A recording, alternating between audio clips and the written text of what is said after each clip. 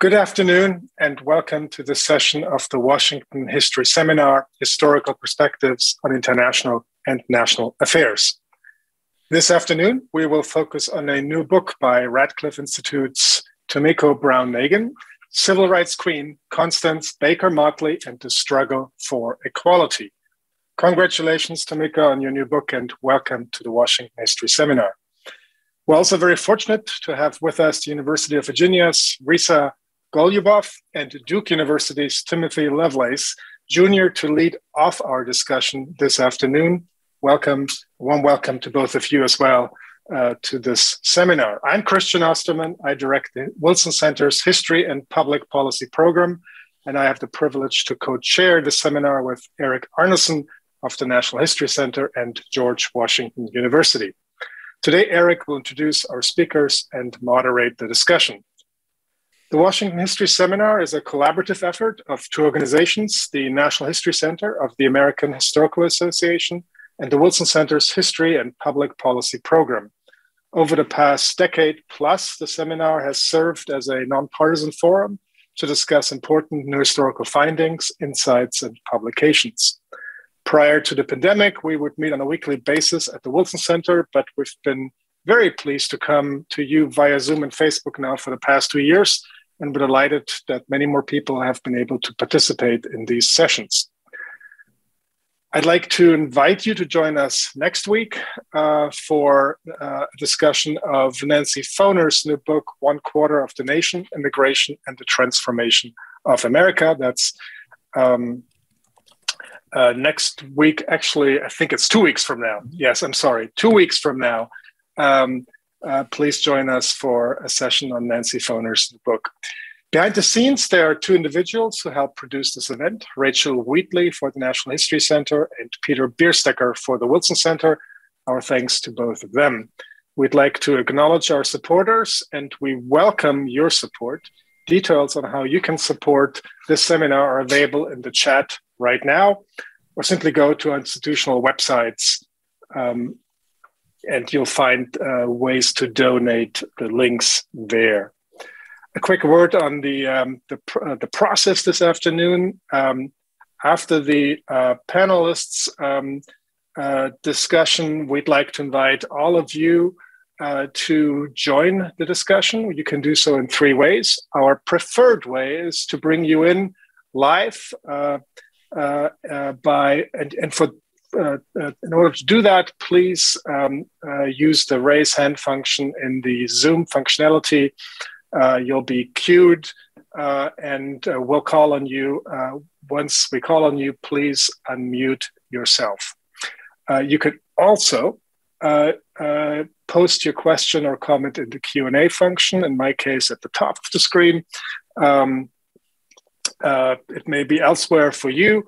And Eric will put your comments and questions to our speakers. And finally, if you're watching us on Facebook Live, feel free to email Rachel Wheatley at rwheatley@historians.org. With that, I'm delighted to turn the Zoom room over to my co-chair, Eric Arneson. Eric, all yours. Thank you very much, Christian. It is a sincere pleasure to welcome to the Washington History Seminar this afternoon, Tomiko Brown-Nagin, who is Dean of the Radcliffe Institute for Advanced Study at Harvard University. She's also the Daniel P.S. Paul Professor of Constitutional Law and Professor of History at Harvard.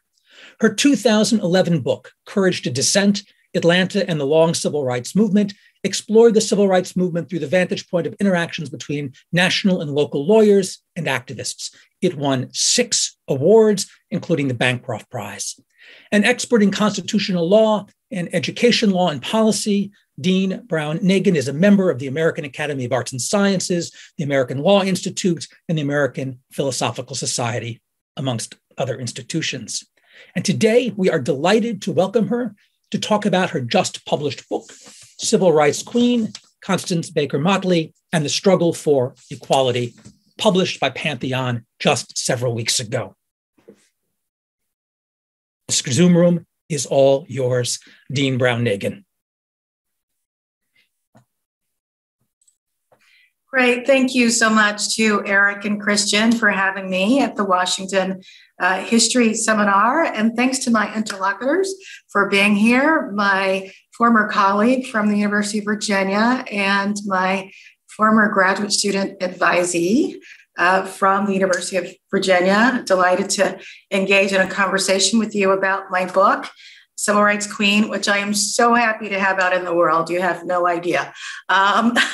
I was determined to complete this book when I became a dean, and over the course of several years, I was able to do so, and was determined to get the book published because, Constance Baker Motley was a giant in the law. She had tremendous impact.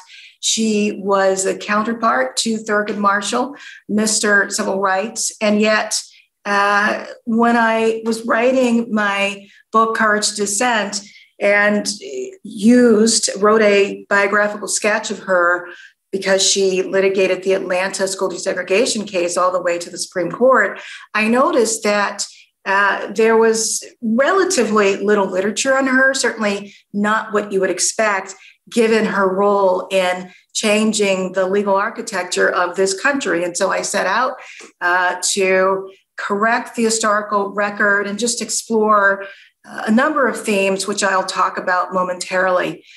First, I want to, for the benefit of those who may not know that much about Motley, I want to give an overview of her career, starting with her time as a civil rights lawyer at the NAACP Legal Defense Fund. She worked there for 20 years.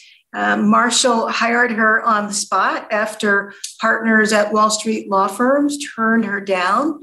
And it was all to the advantage of the civil rights movement because she developed a reputation as an excellent lawyer, known for her cross-examinations and her skill in appellate courtrooms as well. She worked on a number of landmark cases, including Brown versus Board of Education. And then in the wake of Brown, litigated several other school desegregation cases, Atlanta, Savannah, Mobile, Nashville, and so forth. Then she helped to desegregate higher education in the South, including the University of Florida College of Law case, the University of Georgia, and Ole Miss, which she called the second battle of the Civil War. But that's not only it. She also represented Dr. King and the Birmingham children's marchers and argued and won 9 of 10 cases at the Supreme Court. And to give you a sense of her range, those included Boynton versus Virginia, the interstate transportation case, Ham versus Rock Hill, and Looper versus Arkansas, the trespass cases in the context of sit-ins, Hamilton versus Alabama, which established a right to counsel during arraignment for criminal defendants in capital cases. Then, after that, she had a brief career in politics, making history as the first woman Manhattan Borough president. And finally, she capped off her career with a judicial appointment. Lyndon Baines Johnson appointed her to the U.S. District Court in New York in 1966, the first Black woman ever appointed to a federal court, only the 5th woman. The confirmation process took 7 months. Johnson had wanted to appoint her to the Second Circuit. Nevertheless, the appointment to this court was a triumph. It was reported on the first page of the New York Times. And I, over the course of my book, in addition to exploring her career in as a lawyer, I spent quite a lot of time discussing what she was able to achieve on the bench. And I want to, in addition to saying that my overarching aim is augmenting and correcting history, which is important in its own right, the project seeks to yield insights about other questions. First, I was very interested in how Motley's commitment to social justice, to equity, found expression in 3 different professional roles, very distinct professional roles. I'm interested in the gender question. Motley both embodied change. She was a pathbreaker in so many ways, and yet I do explore ways in which she encountered disadvantage in her career, including the incident in 1961 where she was passed over for Thurgood Marshall's position when he took the bench. But it's not only that. I really seek to explore how gender, including reproduction and a whole host of things, influences a life course and opportunities in the workplace. And also how leadership styles and perception of leaders, leadership capacity, I should say, can be colored by gender stereotypes. I consider the judicial role. Now, when Motley was appointed to the bench, women's rights groups and civil rights groups were overjoyed. They thought that with one of their own on the bench, she would be able to achieve tremendous things, sort of like when she was a gladiator in the courtroom as a lawyer. She was one of the first to, quote, diversify the bench. And I want to consider and have considered in this book what she was able to achieve over her 39 years on the bench. I think there are risks and rewards to the project of diversifying the bench, and I use her life to talk about it. And then I meditate on the James Baldwin question. What's the price of the ticket when outsiders enter the establishment? How do they wield power? At what costs? And with what reward for their identity group? And let me go to the question, the judicial role question, which I think will probably be of most interest to this audience. So both her detractors and her supporters thought that Motley's identity mattered, and it did to her judgeship, both before and after confirmation.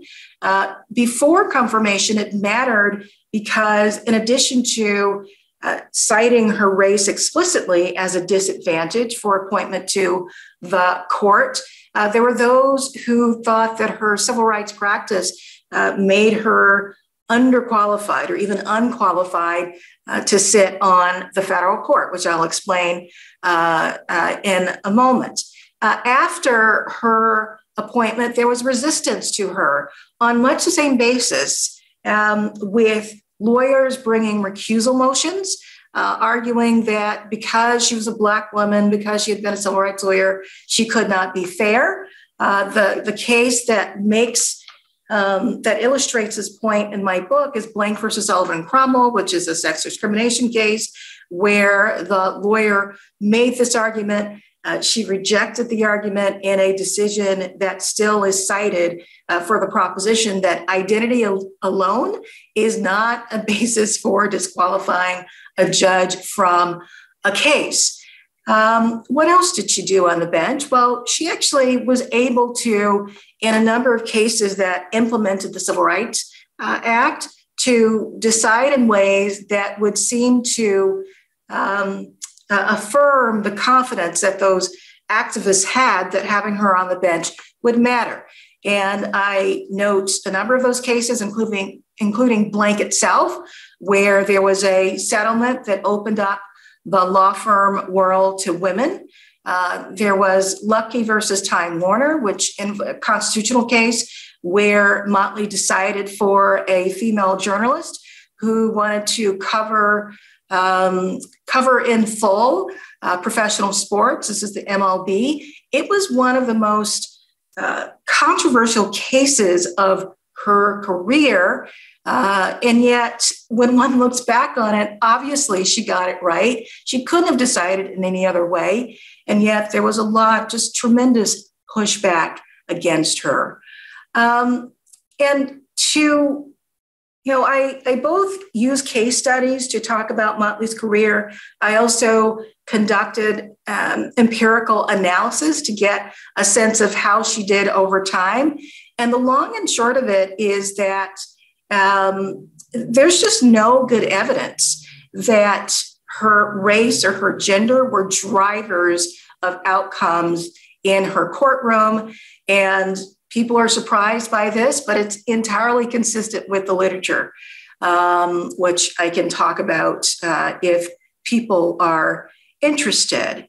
And I will also say that I use the judicial career to talk about, well, why is it that Motley tends to look just like, or more or less like, other judges? And that has to do with her judicial philosophy. She valued professionalism over ideology. There are hard factors like precedent, particularly for district court judges, it matters. Then soft factors, you might call them, like the culture of the court, professional norms, personality, culture, variables related to the case itself, like the quality of lawyering, the identity of the parties. So, for instance, there are very few cases, frankly, where Motley decides for Black plaintiffs in discrimination cases. But where she does, it tends to be what you might call a deserving kind of plaintiff. So I talk about this case involving a candidate, a police officer, where she pulls out all the stops, and I use that when to sort of tie back into discussion of the politics of respectability, in which she very much believed and made no apology for. So overall, I decide that, or conclude that Motley was not a revolutionary on the bench. She was more of a workplace reformer, unlike when she was a civil rights lawyer, where she was a gladiator. And yet her story helps to demonstrate the value of symbolism to the legitimacy of public institutions. She argued in favor of the appointment of women and people of color judges on this basis, not because she said they would do something totally different than white men, but because the appointments would demonstrate that government is fair. And so, in a way, I think the overarching theme of the book is the paradox of change, how her ascent to the bench is important. But if we are seeking, as so many people do, to draw a straight line between personal success and group outcomes, then it's disappointing. And yet, I think that the story of her breakthroughs in so many ways does underscore an anti-discrimination imperative. That the legal profession, the judiciary, should be open to all people of intellect and character, regardless of their origins, obviously. And I am happy to, as I said, to tell her story. It's so rich. It is able to illustrate so many themes and enlighten many questions. And I will stop there and turn it to my interlocutors to offer a perspective. Thank you. Thank you so much. And now I will introduce our first discussant this afternoon, Timothy Lovelace, Jr., who is a professor of law and the John Hope Franklin Research Scholar at Duke University. Professor Lovelace received his JD and PhD from the University of Virginia, and he teaches courses in American legal history, constitutional law, and race in the law. His scholarship explores how civil rights and the civil rights movement in the United States helped to shape international human rights law. His forthcoming book, The World is on Our Side, the U.S. and the UN Race Convention, will be published by Cambridge University Press, and it examines how U.S. civil rights politics shaped the development of the International Convention on the Elimination of All Forms of Racial Discrimination. Timothy, the screen is yours. Thank you so much. I'm really thrilled to be part of this really wonderful conversation. Thank you to the event organizers, to Rachel and Peter, to the National History Center, to the Wilson Center, to Christian, to Eric, and Teresa, and of course, to Tomiko for this really just fine work and timely work. As I started reading the book, my mind began to think about the present. I know that this is a history book, but my mind began to think about the present as President Biden prepares to nominate an African-American woman to the U.S. Supreme Court. And as I started reading the book, I began to think about these questions of judicial merit, judicial diversity, of objectivity, and how they're shaping these debates today. And they certainly shaped Constance Baker Motley's nomination and confirmation, and we'll get there in just a moment. So in my comments today, I really want to do three things and tell you why this is an incredibly important book. The first is I'll talk about how this book really challenges our understandings of the civil rights historiography and uses just different methodologies and approaches to the civil rights scholarship. Second, I'll talk about major themes in the book and the importance of those themes in the book. And then finally, I'll discuss the role of law and lawyers in social and legal change and how this book just illuminates our understandings there. And then maybe several questions might flow. So in the master narrative of the civil rights movement, we have the history of kings, right? Literally kings, thinking about Thurgood Marshall and obviously Dr. Martin Luther King, these charismatic men who led a civil rights movement or helped to lead a civil rights movement and to lead us to brighter days. But now we have a civil rights queen. And as Tomiko shows us, too often overlooked has been Constance Baker Motley and her contributions. And that the NAACP was doing much more than education cases in the mid-20th century, right? We get to understand the breadth and depth of the NAACP's litigation at mid-century using the life of Constance Baker Motley. And so in turn, what this begins to do is encourage us to expand the literature on the civil rights movement and civil rights lawyers, that the Black bar has been dominated, the literature on the Black bar has been dominated by larger than life personalities, people like Thurgood Marshall. We might add here Charles Hamilton Houston. But there are many Black lawyers who achieve iconic status in their own right, Constance Baker Motley being one of them. And they have not received very deep biographical treatments.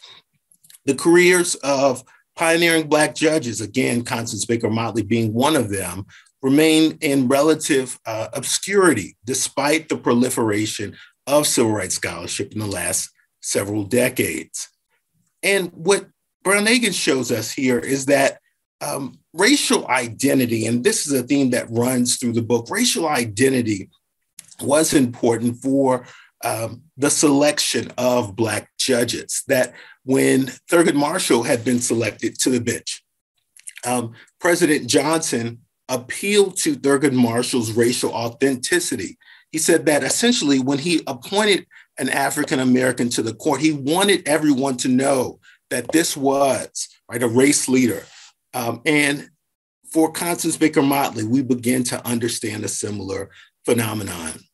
Moreover, this challenges us to think about the growth of the Black bench.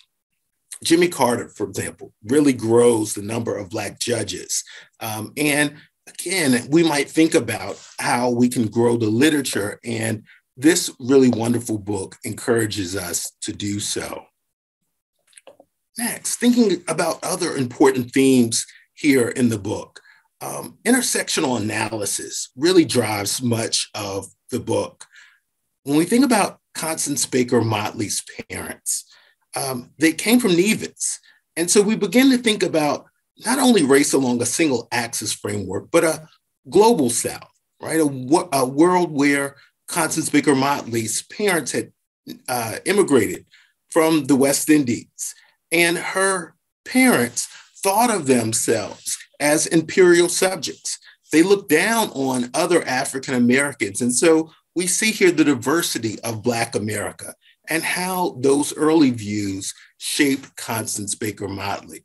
her father in particular was instrumental in cultivating this regal identity that Motley adopted.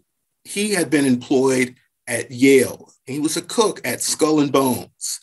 And literally, he adopted Yale as part of his persona, that it gave him a sense of dignity. And this dignity carried to his family. There were also material benefits here. The crumbs, literally from the plates of Yale students, helped to feed the family during the Great Depression. We also see the power of the book's gender analysis. Black women were only a fraction of a percentage of America's bar in the mid-20th century. And so in this way, we might think about Constance Baker Motley as being nearly invisible. But as this really wonderful book shows us, she was also hyper visible. She was a Black woman who was a lawyer, who was on the national and even international stage at the forefront of the civil rights struggle. And that here she was able to negotiate relationships with powerful men in the civil rights movement. There's a really wonderful accounting of the story of the hiring of Constance Baker Motley at the LDF. Thurgood Marshall objectified her. He asked Motley to climb a ladder, and he began to look at Constance Baker Motley's feminine figure. But what this book does, it not only rethinks Thurgood Marshall and think about his in many ways very sexist politics, but it also understands him within that context. Similarly with Martin Luther King, the SCLC was dominated by men and male ministers.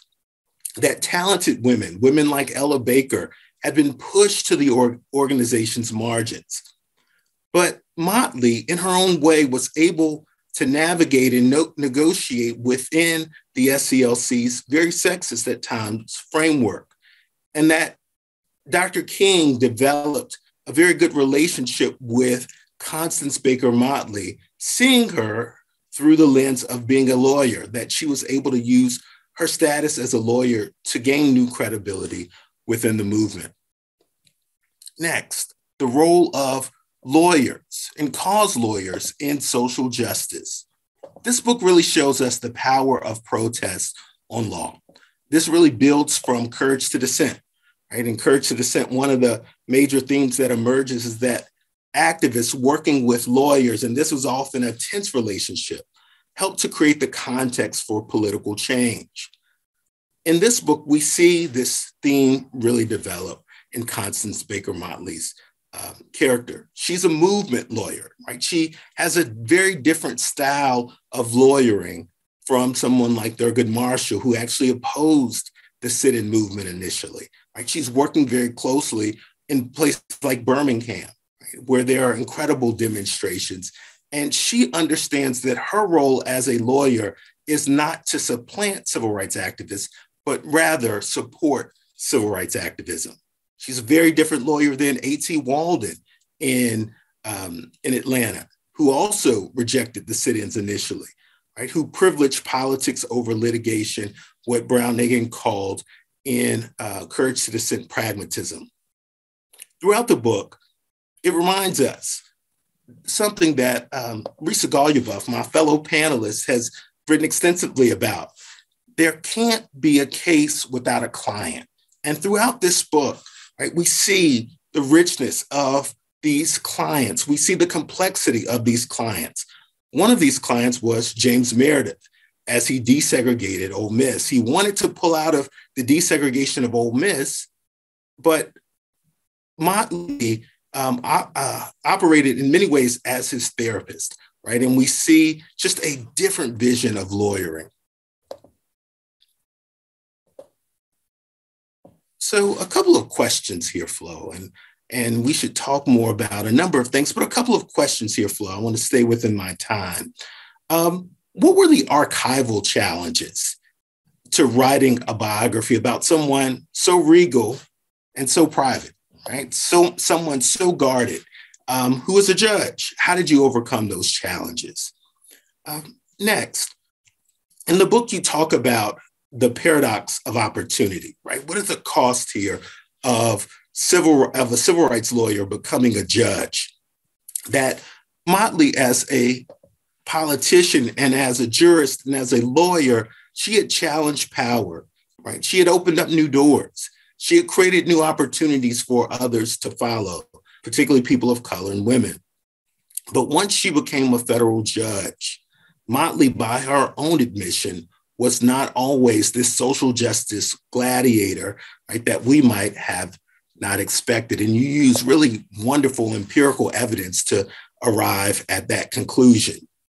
That's one paradox of opportunity. But there are many other paradoxes of opportunity. And I just invite you to talk about that. On one hand, Motley became a social justice warrior, but she didn't always want to do this, right? She wanted to become a Wall Street lawyer, right? She would have participated in a structure, one might argue, that would have replicated inequality, right? And then as a judge, she opens the doors for many people to practice, right? Who might not have been able to practice or practice receiving the same compensation. But in some ways, this reinscribes perhaps a paradigm social justice warriors want to overthrow.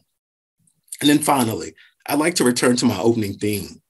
As a historian and as a constitutional scholar, I'd invite you to talk about the lessons that we might learn from Constance Baker Motley's confirmation hearings and even career as we wait for President Biden to nominate a Black woman to the Supreme Court. Thank you. Thank you, Timothy. Tomiko, would you like to engage those questions before we move on? I would, and let me start with the question about archival challenges. And thank you so much, Professor Lovelace, Tim, if I may, for asking that question. It does give me an opportunity to discuss how difficult it was to tease out the full scope of Motley because she was a judge, and judges, many of them don't want people to know about their interior life. So they will go so far as to actively keep personal records away. I don't think that Motley did that, but she was a private person. She was a reserved person. And frankly, one of the things that's so interesting I determined about her is she wasn't terribly self-reflective. She wasn't. She was, I think she and James Meredith had something in common in having he was an actual soldier, but she approached her job sort of like being a soldier, right? And so a part of the reason that she could do the amazing things that she did is because she wore a mask. And so just getting back to the question of sources, first of all, there are a lot of archives that allowed me to find every scrap of paper that I could to try to build a picture of her, from the Library of Congress to the NYU, Columbia, personal papers of people like Pauli Murray. So the people with whom she interacted wrote her correspondence, and she wrote back generally. So that gave me some leverage on telling the full story about Motley. I conducted oral history interviews of her family and friends and some of her contemporaries.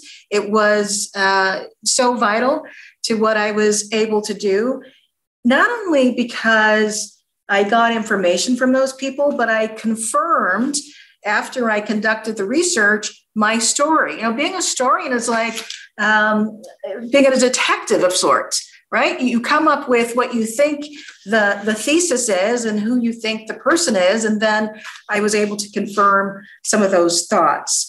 On the paradox of opportunity, I'm so glad that you mentioned the Wall Street lawyer bit. Because one of the things that we don't talk about very much when it comes to these civil rights lawyers, these Black lawyers, could also be the case for women lawyers who worked in doing this social justice work. They had to do this work, right? That they couldn't enter the lucrative segments of the legal profession. And one wonders about just the impact of that on their psyches or on how they looked at their careers. I do get a sense of, what shall I call it? What emotion? Disappointment and sort of lingering disappointment over, in a way, having been boxed in. Now, that's not to say that they didn't want to do the work. As I mentioned, Motley was on a mission, but it is something that is notable, including if you look at the current statistics, African Americans are still very underrepresented in the legal profession, and certainly in those sectors that are the most lucrative, that are the most prestigious, and so forth. The paradox of her being a civil rights lawyer, people thinking that, well, it would result in her being sympathetic to plaintiffs. I would argue that because she was such an excellent civil rights lawyer, she could see weak cases. It was the opposite. One had to put on a very strong case and just be very, very good for Motley to rule in one's favor. That is the long and short of it. And that's for a number of reasons, including because she and the other Black lawyers were under scrutiny. So Robert Carter, Leon Higginbotham, Damon Keith, they were all subjected to these recusal motions. And so because they, like any individual, wanted to be promoted and wanted to be respected, it makes sense that certainly for a district court judge, you would only rule in favor of plaintiffs in the strongest cases. And then let me get to the confirmation question. I've been talking about this a lot. So this nomination has been a long time coming. Motley was on Supreme Court shortlists, according to the media and according to the papers of people like, or organizations rather, like the National Women's Political Caucus. She never got the nod. One reason is because being the civil rights queen was a double-edged sword. It was used to claim that she was underqualified or unqualified. Now, you would think that 50 some years later, that kind of rhetoric would not obtain. And yet I do think there's been some, it's on the extremes, but we've seen some of that rhetoric. And while there are people on that short list who are eminently qualified, and so ultimately that kind of rhetoric won't work, the fact that we're seeing it at all just suggests what a breakthrough appointment this is. It also, frankly, raises a question in my mind about whether it was advantageous to the nominee to actually have the race gender construct out there from the very beginning. I'm optimistic. I'm happy about this moment. There, as I said, are eminently qualified people, and yet there are racial scripts that are always, if not on the surface, beneath the surface in this country. And we're going to see a lot of that. And this person will be confirmed ultimately because of simple math, but not before running the gauntlet. And I'll stop there and give Lisa an opportunity to speak. Thanks so much. Before I introduce our second discussant, let me remind you, as Christian said at the beginning, we will have questions shortly. Use the raise hand function in Zoom. That way we can call on you and you can speak your question directly. You can also use the Q&A function and type in your question as well. So already I'm seeing some hands being raised. Great. Feel free to get in the queue now. Risa Golyaboff is the 12th and the first female dean of the University of Virginia Law School. She is a renowned legal historian whose scholarship and teaching focus on the American constitutional and civil rights law, and especially their historical development in the 20th century. Dean Golyaboff is the author of The Lost Promise of Civil Rights, published by Harvard University Press in 2007, which won a number of awards, including the 2008 James Willard Hurst Prize. And her second book, Vagrant Nation, Police Power, Constitutional Change in the Making of the 1960s, published by Oxford University Press in 2016, was supported by fellowships from the John Simon Guggenheim Foundation and the American Council of Learned Societies. It also happened to receive some 4 book awards, and she is co-editor of Civil Rights Stories and author of numerous shorter works. Risa, welcome to the Washington History Seminar. We're delighted you're here. Thank you, Eric. It's wonderful to be here. Thank you for inviting me and for everyone who put on this wonderful event. It is a little mini reunion, I feel, with Tomiko and I on the faculty at UVA when Tim was a student. And it is one of the blessings of Zoom. I can't imagine we would all be together if we were trying to do it in person. So really happy to be back in conversation with both Tomiko and Tim. So for my remarks today, you always get worried that you're going to go over ground that your first discussant went over. And I'm happy to say that's largely not going to happen. And I was thinking about my remarks in a slightly different way. So thinking about putting this book in the context of Tomiko's previous work and also civil rights historiography. So there'll be a few moments of interaction with what Tim has to say, but fairly different. There are a couple of binaries that I want to talk about here. And the first one is the relationship in doing history from above and below. Those are in scare quotes, or the way we might put it in the legal history world of connecting social history of the law with more conventional legal histories. And all 3 of us, I think, Tomiko, Tim, and myself, grew up on the importance of the social history of law, thinking about law really as in conversation with social history. I learned that in part from Eric Arneson. I think Bill Chafe was a big influence for us and others. And we've each of us moved in various ways from social history generally to the relationship, as Tim talked about, between social history and more formal forms of legal history, doctrinal history from above. So for Tim, I think that's been toward international law, legal processes, and treaties. For Tomiko, toward biography in this book, and for me, toward the Supreme Court. And so as I read this, it really made me re-reflect on questions that I had when I was writing about the court and struggles I felt. So Tomiko, I will apologize from the outset if I'm projecting these onto you, and if you didn't have them, you should say so. But I just kept thinking, why are we making these moves toward the above from the below? And what does that mean for us? And how do we engage simultaneously both from above and below?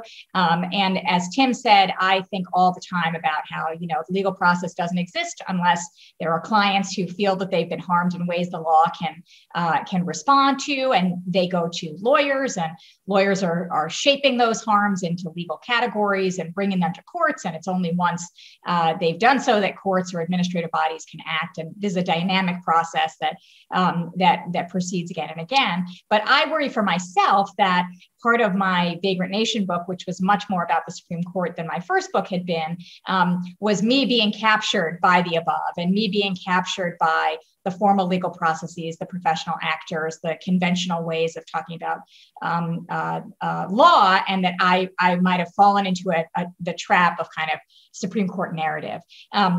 So I was thinking about that as I read Tomiko's book, and her goal here was really to write a biography that would place Constance Baker Motley in the pantheon of great American leaders where she absolutely belongs.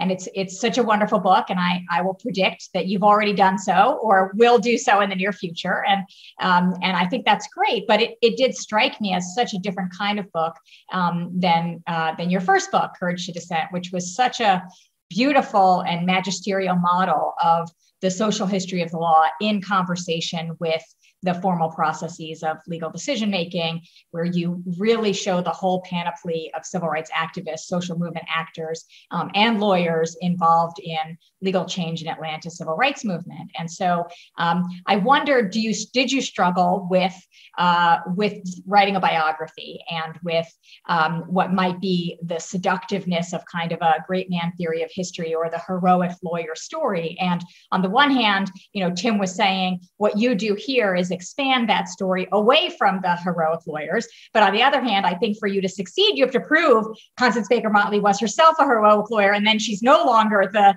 outsider, marginalized lawyer. That's the story that you're telling. So I guess I was wondering, does that trap that I see sort of being set, does that disappear because you are talking about a woman of color and a civil rights lawyer and someone who, began in very modest circumstances, and you're talking explicitly about the price of admission? Do you feel like that dissolves the trap for you?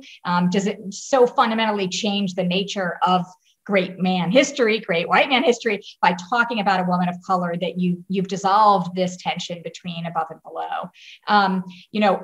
Or did you find the genre constraining you in the way you might think about that? Another possible answer to the tension is what Tim suggests, that she was a movement lawyer, and so that's the way you bring these two pieces together. And then the third possibility is something Tim also referenced, right, is no cases without clients, and the way you talk about the clients in these cases. And I too was really struck by the Meredith story, which was so poignant and painful, and the way that she interacted with them. So does that help you kind of straddle this divide? So the overarching question here is, how do you think about this book in the context of your own approaches to social history and legal history? Do you see it as consonant with the first? Do you see that you're doing something else and that's good, and we can always change and write new books and new genres and new ways? Or did you feel those tensions that I felt and sort of projected on as I read? A related and second theme that I wanted to explore in the context of, I think, how you and Tim and I all have historically approached legal history, and that I think is a big theme in recent civil rights legal history, is the importance of lawyers. And you say at one point in the book, and I guess one sort of sub question is, how much do you think this, or how strong an argument did you mean this to be? And maybe I fixated on it when you didn't mean it to be quite as strong. You say at one point that her time as judge is the most important part of her biography. And I wonder what you mean by that, if you mean that in terms of her own life, if you mean that in terms of the impact that she's had on the world, and the conversation you were just having with Tim about, the nominations today and her being a pioneer as the first Black woman judge. But I feel like one of the things that I took away from the book was how you showed the importance of her role as a lawyer, and how she was constrained. Obviously, all lawyers, everyone's constrained in their roles, but that her constraints on her as a judge seemed more significant than her constraints on her as a lawyer. I wonder if you think that was the case or not. But in terms of being a movement lawyer and trying to create change, you added something that I hadn't taken away as much from the book when you were talking just now about how, she was a really good lawyer. And so she gets these cases and she knows which ones are good and which ones are not good. And she's going to only really rule for the plaintiffs when they're good. But one of the pieces I was wondering about that you also pointed to a little bit a minute ago was, how much was her professional ambition part of these constraints? So, I take it, and this seems exactly right to me, that she was constrained because of the criticisms of her, both during the nomination and confirmation process and beyond with recusals and things like that she was trying to show that she could be a neutral judge. But to what extent was her hope for elevation part of that? And do you think that's an inevitable part of being a district court judge, is that hope? And then those professional ambitions as kind of being in tension with maybe her movement goals. And I think they're about Thurgood Marshall as a possible foil, right? So he's never a district court judge, but he's an appellate judge, but only for about 4 years. Then he goes and becomes Solicitor General, and then he's on the Supreme Court. So he was not, when he was on the Supreme Court, there was nowhere else to go, right? That wasn't a constraint that he faced. So I wonder how you compare the two of them. And that leads me to a more substantive kind of in the weeds civil rights doctrine kind of question about the cases that she did when she was a judge. And you talk about how the cases where she really pushed civil rights law forward, like the Blank case and the locker room case that you mentioned, those are with fairly high status plaintiffs who are really making claims about, non-intersectional discrimination, right? Fairly clear, one-dimensional discrimination. And the kinds of plaintiffs who have a harder time because our civil rights law has made it harder, vindicating their claims are those who are more intersectional, not only gender, race, but also class. And one of the transformations that I think Thurgood Marshall really goes through while he's a judge is moving from what I think was a more kind of anti-discrimination lens on civil rights law when he was a lawyer, a kind of more colorblind approach, to a more anti-subordination based approach, really thinking about caste and what we would call today equity, I think. And I wonder if you think that Judge Motley did not do that, and or to the extent to which she did that, and then is that related to the kinds of things you were talking about before? Is that related to the possibility or not of elevation, and what you think about that? The last thing I'll mention, it's such a rich book, and I have so many more binaries to share if you want, but I'm just going to mention one more for now, and then turn it back to you. So the last one is where I also saw in this book something that I struggled with in my vagrancy book is when you're telling a new story and part of your goal is to put this story out there in the world and show the importance of the story, it's hard to simultaneously critique the subject of the story. And so I think, for me, I was trying to write about vagrancy and that this was an important change in the law. And so then I found it difficult to then also talk about, well, where does the law fail still, right? Where does this change in vagrancy laws not do as much as one might want? And I was thinking about with you, right? You're placing Judge Motley in the pantheon, and so it is a kind of heroic story, and I think should be. But I wonder if that made you feel, and I think you do in all the ways that that you and Tim were just talking about. You do have critiques of her in various ways, but I just wondered, were there critiques that, fell to the cutting room floor, right? Were there aspects of the story that were incompatible with telling the story as you were with your primary goals, or that you didn't do as much with as you might have done? So I those were the questions, and there's so much more to say, and I look forward to the conversation. And thank you for inviting me to share those thoughts. Thank you. Tomiko, thoughts, responses? Yes, thank you, Risa. Those questions are just excellent. And there were many of them. And so I'm just going to throw out some reactions to a few.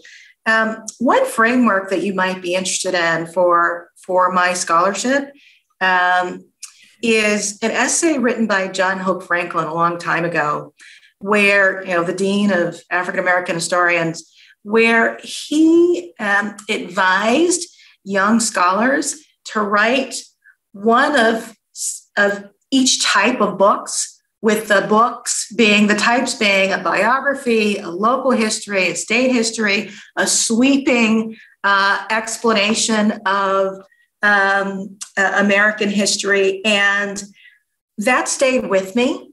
And I think that one of the things I'm doing here is moving down the list. So my next aspiration is to write something that's really sweeping in scope. And there are ways in which both Courage and this book do sweep. But I want to write something that's next that is truly sweeping. And so that's one framework for understanding where I'm going here. On the question of promotion and professionalism, ambition, I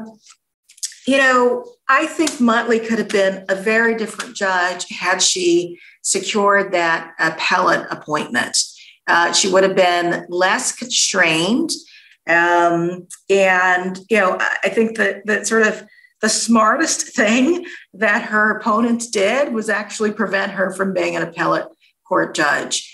Many of the decisions that she issued that were truly innovative were reversed, or aspects of them, by the Second Circuit.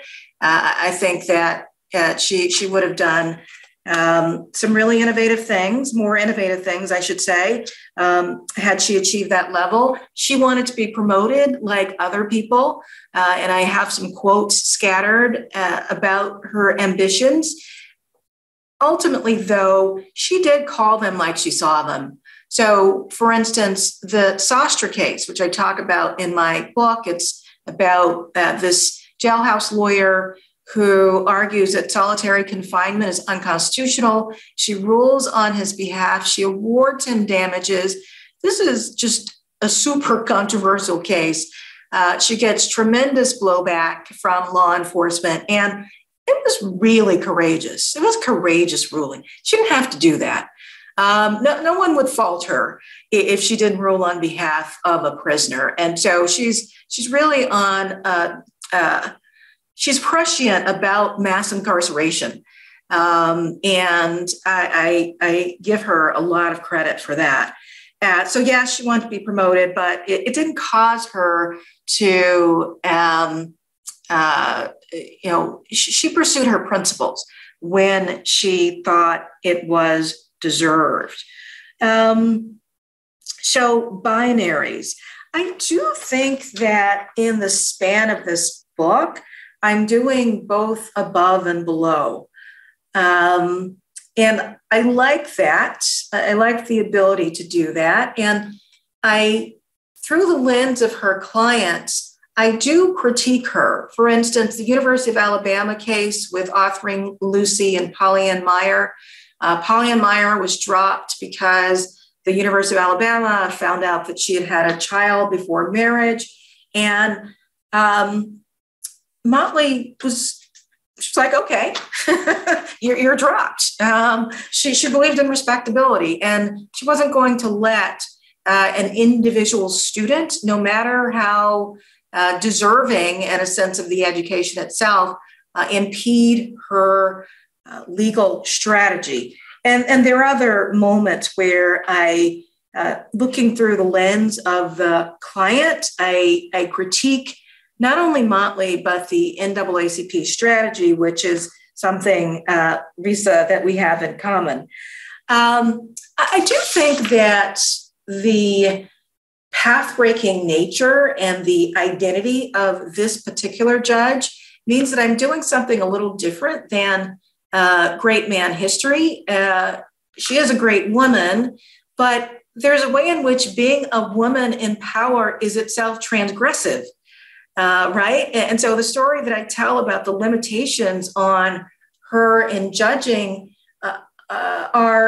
reflects how transgressive it was to be a woman with power, and how she's negotiating so many dynamics even after she's on the bench. Like, she doesn't have the luxury of just being a regular old power broker.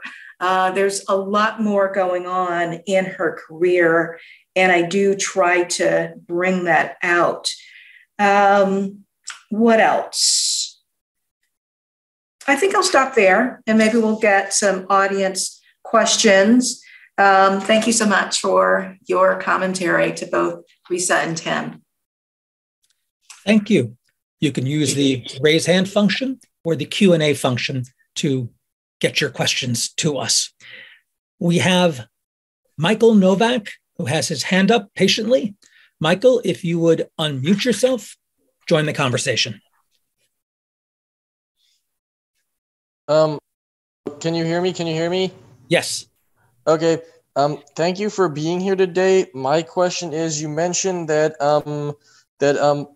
Motley's parents were British, so I'm wondering, did that have any impact on her outlook, her judicial philosophy, her gravitation towards respectability politics, with her sort of attitude like, I'm not black, I'm British, or was that not really a factor? So that's a great question. And her parents were from the West Indies. They were colonial subjects and were just fine with that. And that's the story that they told. Didn't critique it very much. Played God Save the Queen. Couldn't speak. No one could critique. And the Crown, it's just a very interesting reality. They were culturally conservative, believed in respectability, certainly. Her father was very traditional in terms of gender norms. The most interesting thing about the household is the way in which her father really denigrated American Blacks, contrasting African Americans to the Navicians and other West Indians, saying that the African Americans allowed themselves to be debased. And I interpret that in terms of something that the sociologist Mary Waters has said, which is essentially, it turns out that Caribbean immigrants are immigrants. And in this country, a pathway to acceptance for immigrants and even identity formation is to define oneself against African Americans. And that is what he did. He's doing that, from what he thinks of as his perch in New Haven at Yale, reading into himself the privilege of his charges. It's a truly interesting story, not one that is often told. Kind of embarrassing for people who want to flatten Black identity into something that's simple and ideologically aligned with progressivism. That's not always the case. We should know that. We can look at the Supreme Court and see that, but nevertheless, people just want it to be true. And I think it's important to have these examples of to show that actually there are all kinds of ways, all kinds of vectors of experience that shape how people come out politically, what they pursue in terms of profession, how they are culturally, and so forth. Thank you for that question. I should add that Risa and Timothy, feel free to join the conversation if you wish. So I have a question that I have many questions that I would like to pose. And the first centers on her politics. So in the 1960s, she runs for public office and wins. She is a liberal. She's nominated for a judicial appointment, and James Eastland whips out accusations of a left-wing past. She's affiliated with the Communist Party. Earlier in the book, you recreate sort of networks that she participates in. And you do note that among the people she rubbed shoulders with in activist Harlem was Louis Burnham, Edward Strong, and Benjamin Davis, all prominent local communists at a time when politics of the left was quite divided, and she's clearly leaning toward them. I'm wondering if you could talk about that early radicalism and what you make of it, and when and how did she shed it over time? Wow, that's a great question, Eric, and makes perfect sense coming from you, given the subject that you study. I loved exploring that part of her history. The Great Depression, leftist politics. She was in the company of communists and others on the left, reading the Daily Worker. She was first at Fisk and then at NYU, and just in a very bohemian, lively political culture. What I note is that, yes, she's in these networks. I don't think that she was ever a card-carrying communist, okay, which is what James Eastland was saying. And I do note that. And yet at the same time, I validate some of the claims that are made about the people with whom she is associating. And it is a youthful experiment with leftist politics that makes perfect sense within her context. How it changes is that she becomes a civil rights lawyer. And, the NAACP engages in, it's not interested, it's red baited, but it really wants to clean house and make sure that none of those people are inside of the organization. And Thurgood Marshall certainly goes along with that. All of them do. And so it's within the professionalization process that she sets aside her leftist politics, right? Which is in part a story that Risa tells in her book, right? About how these lawyers have to become more mainstream over time. And one of the things that I really enjoyed about the Motley Project is being able to show that evolution. And then to show again that when she goes into New York City politics, she also has, she moves to the center. She is at the center. That's just what she has become. And the folks on the left then are Malcolm X, Adam Clayton Powell, various Black Power advocates. She's right there in Harlem. It's politically diverse. And of course, being in the center makes her very attractive to white Democrats, to Black establishment Democrats. And it is a story or a reason for her ascent. Like if your choice is between Malcolm X and Constance Baker Motley, you're going for Constance Baker Motley, right? If you're a person in power in New York politics. And so one of the themes in this book, when I'm exploring the questions about the price of the ticket, it's a story about who is able to attain these positions, right? These positions on the inside, and it's people like Constance Baker Motley. It's not Pauli Murray, right? Who someone's trying to appoint to a judgeship, and so it's just been a wonderful project, allowing me to engage these various subgroups, subcultures, different eras, where we saw the evolution of political ideology in this country, who the most problematic dissenters were. By the time she is nominated for the judgeship, it's the Black Power advocates, the student protesters, anti-war protesters. And so again, no one denies that she had these leftist connections, but it doesn't seem so bad after all. Thank you, Kristen. We have a question in the Q&A from Glenna Matthews. I'm wondering about the issue of personal life. In my study of American history, I've learned that many pioneering women have had to pay a steep price in trying to have it all.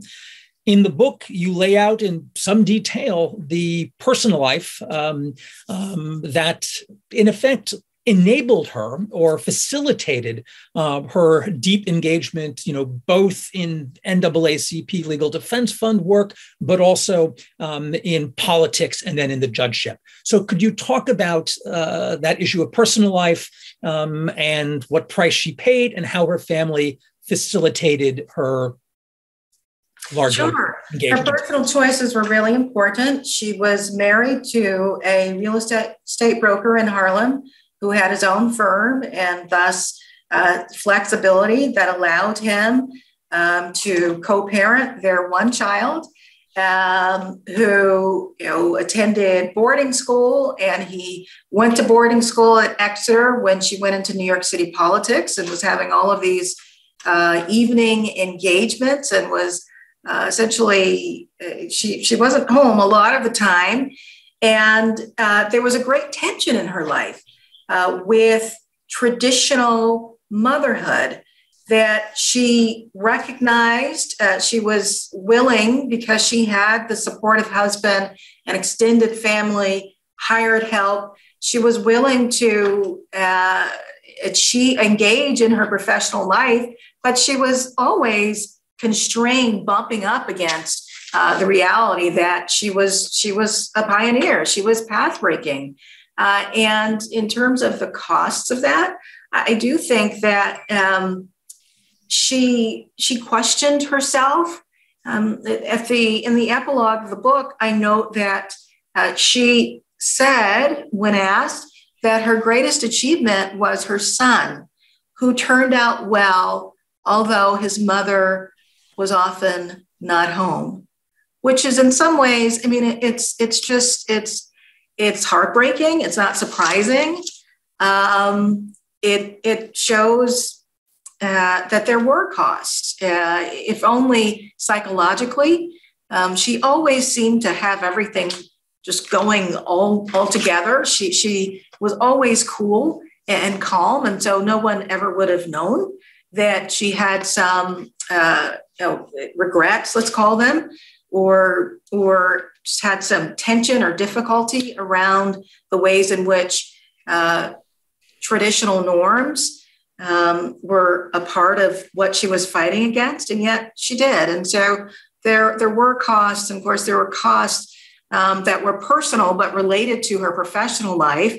I talk about how her friend Medgar Evers was assassinated in Mississippi, and it was just a real valley in her life, that assassination. And so I use that to talk about the trauma, really, that these civil rights workers experienced. There have been quite a few books that discuss that reality, but not in the context of lawyering so much, where if people note that Thurgood Marshall liked to drink and party, they never sort of ask the question of, well, why?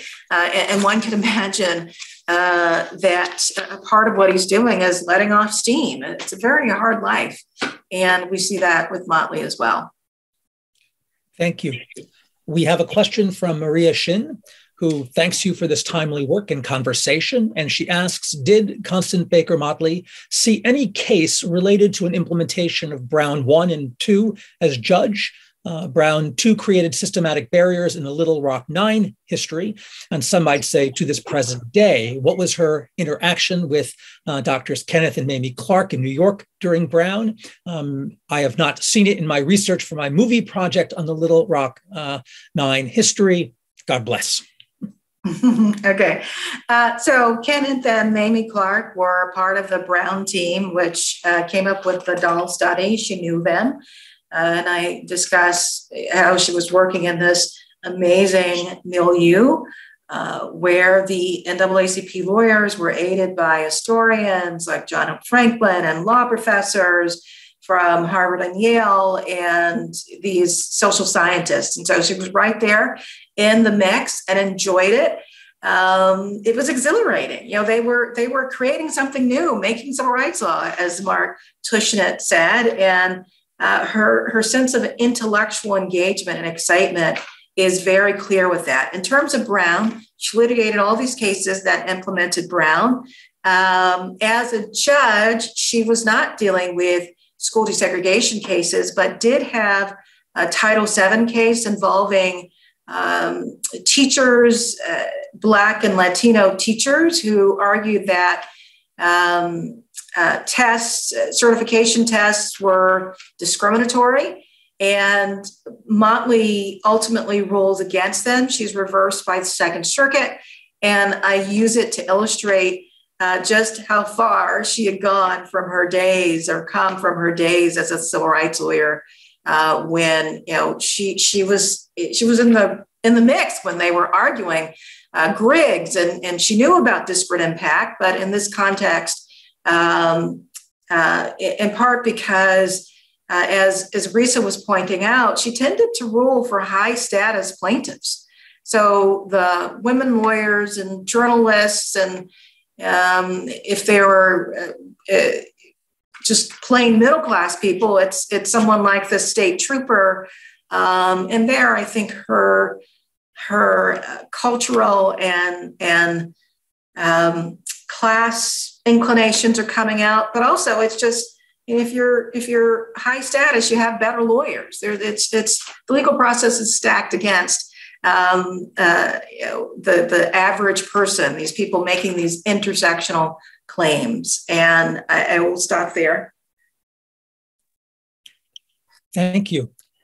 So I want to come back to the question about why, until now, Constance Baker Motley has not been, if not a household name, then at least one of the many who make up kind of the pantheon of civil rights leaders. And you write in the introduction that despite her world-changing accomplishments, too few Americans today know Motley's name and deeds. Students do not routinely study her work and example, and you go on from there. If perhaps you could sort of expand on that reason why, and I understand, or at least I would predict that now that you've written this book, that will not be the case so often.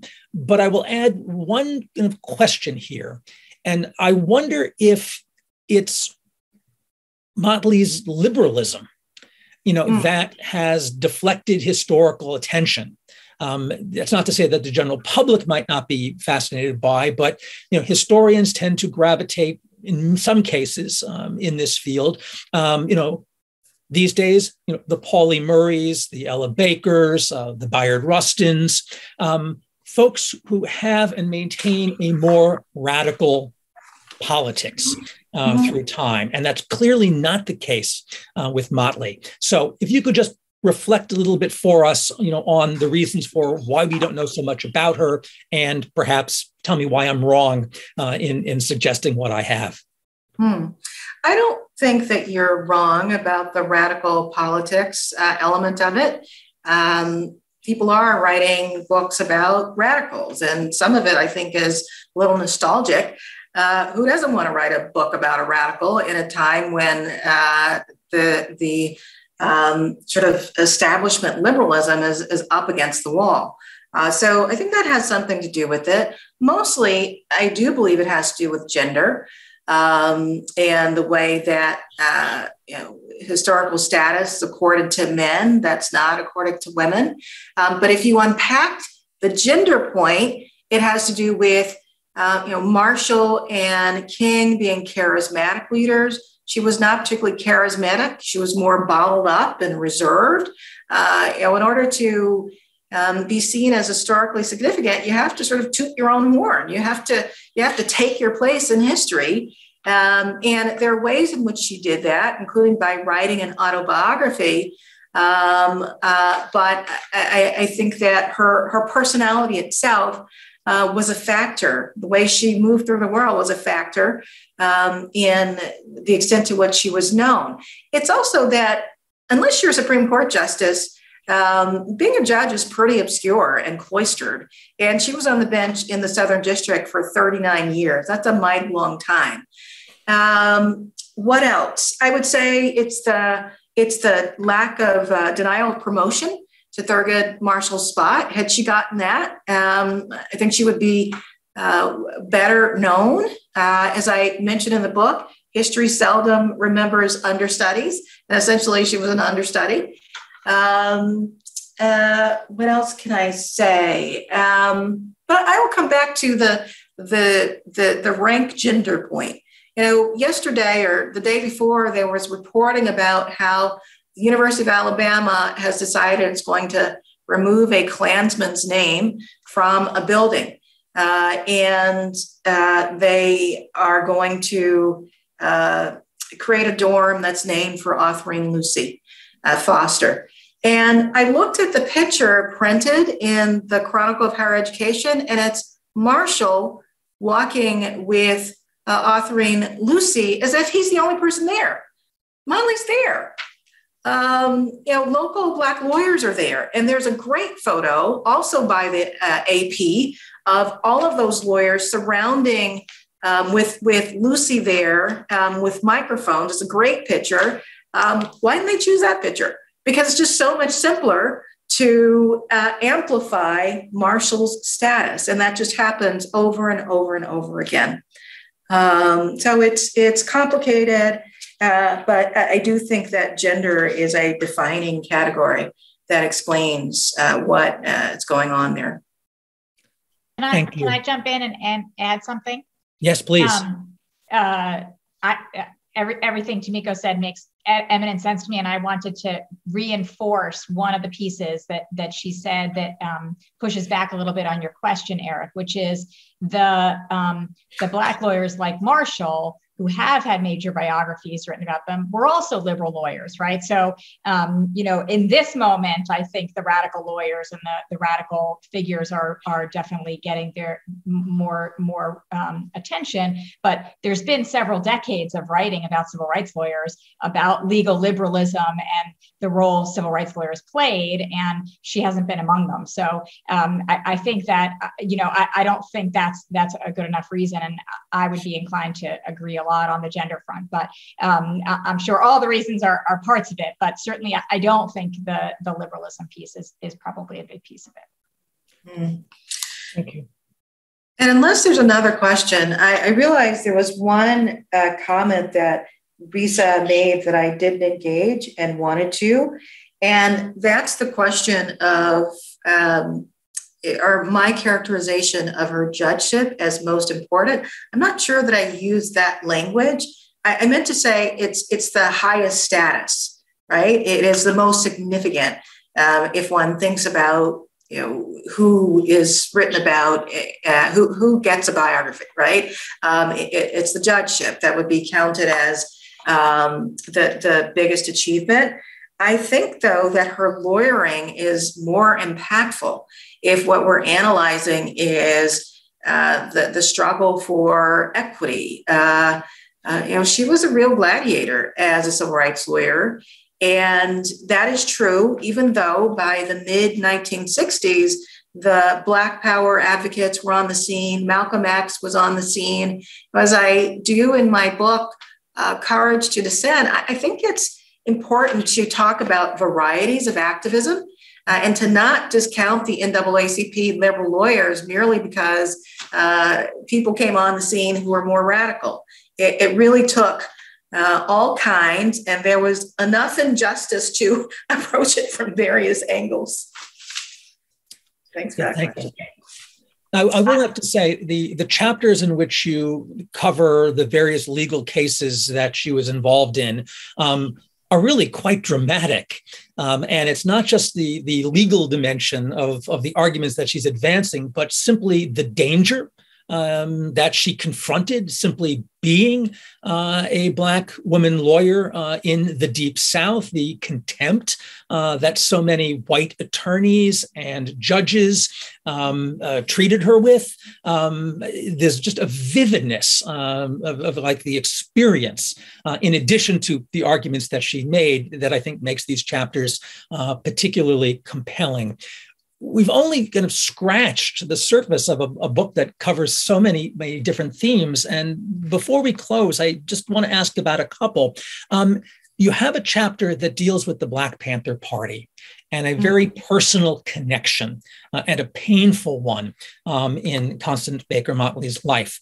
Could you just say a few words about it for those who haven't read the book? And this will give you a sense of just how expansive this book is and how many different kind of historical subjects and narratives it touches upon.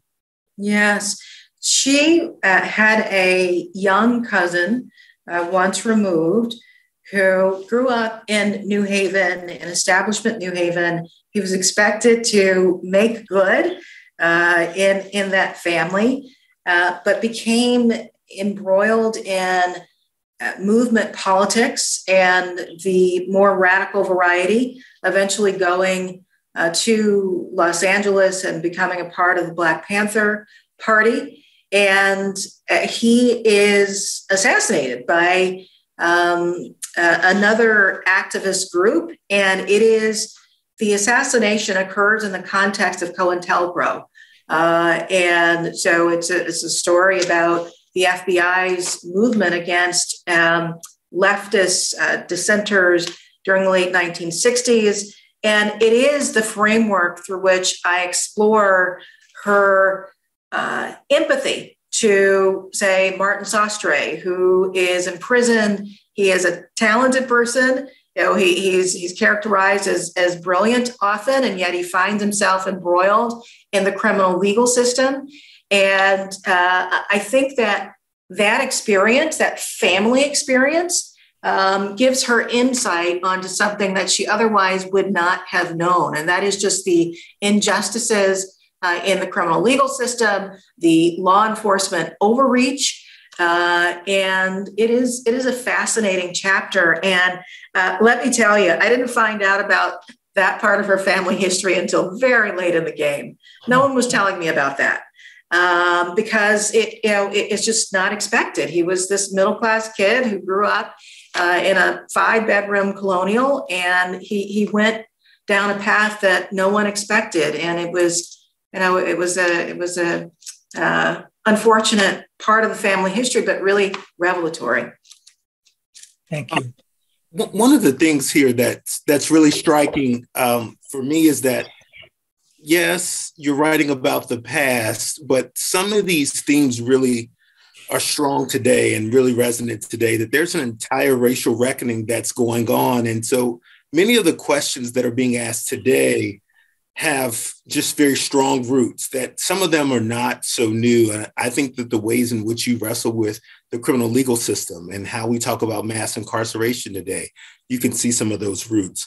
We talked about judicial confirmations, but you can think about the sit-in cases, right? The power of protest on law as we think about the ways in which Black Lives Matter has really restructured some of our conversations about law. And then much of her work, Judge Motley's work, touched on, or as lawyer, touched on the desegregation of higher education to be sure we're not having race riots on college campuses. But this issue of desegregating higher education will be back before the Supreme Court in this next term. That's right. And there's a continuity to the kinds of issues that she explored as a lawyer and a judge that is just remarkable to observe. That although I really dislike the people who, I don't like the notion of the new Jim Crow and all of that, although I love that book, it's just the frame. I think it's important to distinguish actual Jim Crow from anything that's happening now. And yet there's undeniable continuity and just a sense. One of the reasons I was captivated so much about the outsiders as insiders question is because, wow, they're just relatively few people who've made that transition. When one thinks about all of the just continuing inequity and injustice. And I appreciate your seeing that in the book. Thank you. Now that you raised this at the end, I will need another 30 minutes so that we can explore these issues. I do just want to say in closing that in addition to Constance Baker Motley being a terrifically interesting figure whose importance has been overlooked, the book is eminently readable. And so, it's one of these books that, you can pick up and, sit down and not get up for a very long time reading. I found myself thoroughly engrossed in the stories that you tell. And I hope and anticipate that you will have a very large readership of this book in the months and the years ahead. And with that, our time is drawing to a close. And I want to thank Tomiko, Tim, Risa, and Christian for this engaging session. Very much appreciate your contributions. And with that, I turn it back to Christian for final words. Really, just to say what a wonderful and engrossing conversation this was. It's very late here in Germany, but I've been riveted and learned a lot from this just wonderful conversation about Constance Baker Motley. Thank you all. Thanks, Tomiko, Risa, Timothy, and Eric. Thanks to our audience for joining us, for participating. Please join us in 2 weeks on February 28th for a discussion of 1/4 of the nation, immigration and the transformation of America. Thanks again. We're adjourned. Stay safe. Good night.